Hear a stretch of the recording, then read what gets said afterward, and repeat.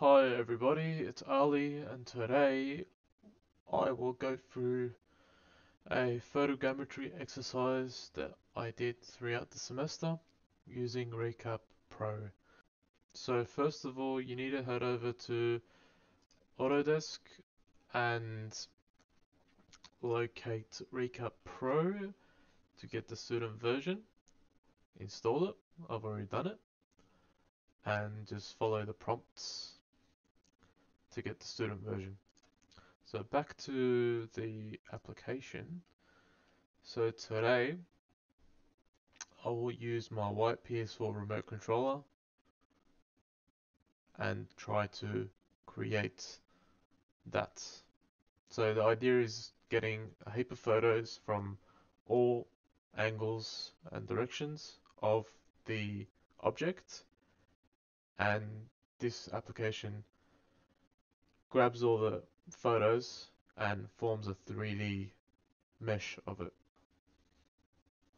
So without further ado, I'll just get started. So click on new project and click on photo to 3D. So here you'll have the recap photo window pop up, and then you'll get a mouse controls window pop up where it shows you how to navigate, pan, orbit, and zoom. So give a good look at that. Um, so what we do now is we click on object here to create a 3D object, and you simply just need to click anywhere on the screen, head to your photos,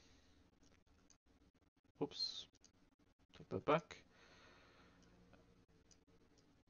and grab all your photos and upload them. So it's good to take up to 60 photos, well at least 20 to get a decent 3D mesh, but it's good that you get between 60 and 80 to get a high quality 3D mesh, 3D object from all angles, as you could see, top, bottom, back, front, you know, in all angles, all directions, as much as you can as well. So what we do now is simply just to click create, name the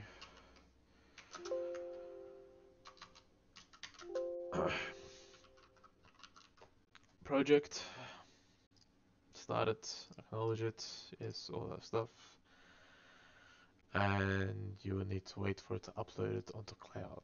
So I've got my 2 attempts here, so we won't wait for this, I'll cut it. And now you can see it registers it, so that is also a process. And then it waits in the queue. So this is quite a long process, but it's worth it at the end, which you'll see. Alrighty, after that long wait, it's ready to download. So now we download it. Yep, stood there. And yeah, we have to wait for this as well.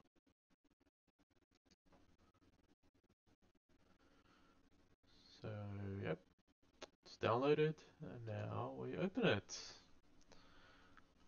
So this is what it does.